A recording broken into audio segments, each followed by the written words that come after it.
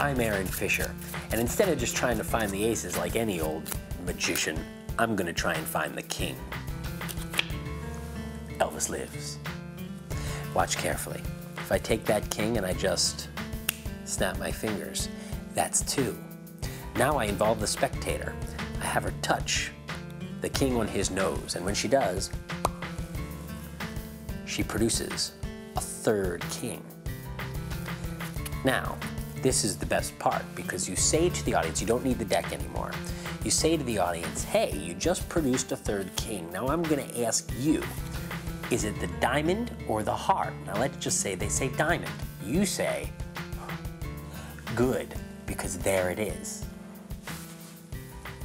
And then, unexpectedly, you produce the 4th king.